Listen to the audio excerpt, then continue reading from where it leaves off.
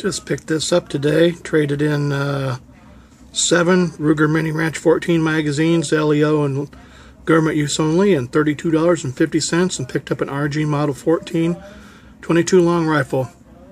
Pretty neat pistol. It's in pretty good shape too. I haven't checked the year it was made or anything. I was looking at it a couple days. Got it frog lubed, cleaned, everything. The pin screws out, then the cylinder pops out. Then you use the pin to push the rounds out.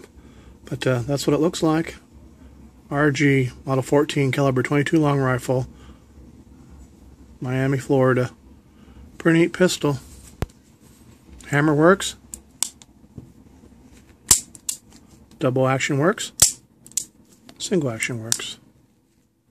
Don't want to dry fire it too much though. Cool pistol. Business end. It's in good shape, as you can see.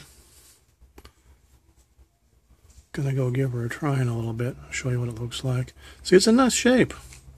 I'm not sure what year this is made. I have to go check. But anyway, good trade.